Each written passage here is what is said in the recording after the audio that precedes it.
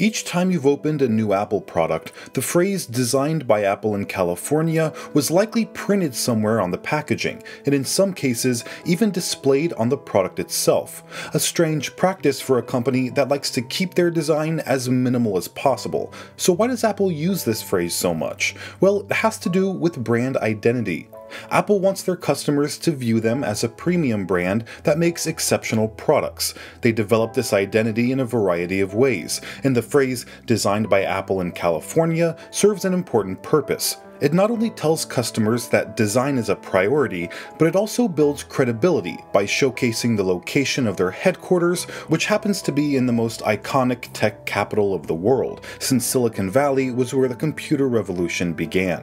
So in one simple statement, customers recognize Apple's emphasis on great design and trust the product's quality based on its origins in California. And it's no accident that this phrase appears right above "assembled in China," which is a legally required disclaimer for imported goods. That way, Apple's almost reassuring customers that while their products are assembled in China, the concepts and designs are formulated in California, a location that generally has more credibility. And it's that credibility that Apple's capitalizing on.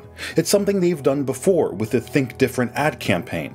Back in 1997, Jobs returned to Apple and needed to overhaul the company's reputation, so they used well-known and well-respected figures in their ads, like Albert Einstein, Bob Dylan, and Martin Luther King Jr.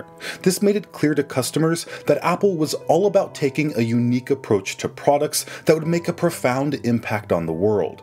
And one could argue that California has made the biggest impact on the world out of all the states in America. Apple even stopped naming versions of macOS after Big Cats and instead began using names of iconic California locations. It's also a convenient brand differentiator that some of their biggest competition, like Samsung, Lenovo, and Dell, can't copy, since they're based in other, less iconic locations. This is Greg with Apple Explained. Thanks for watching till the end, and I'll see you in the next video.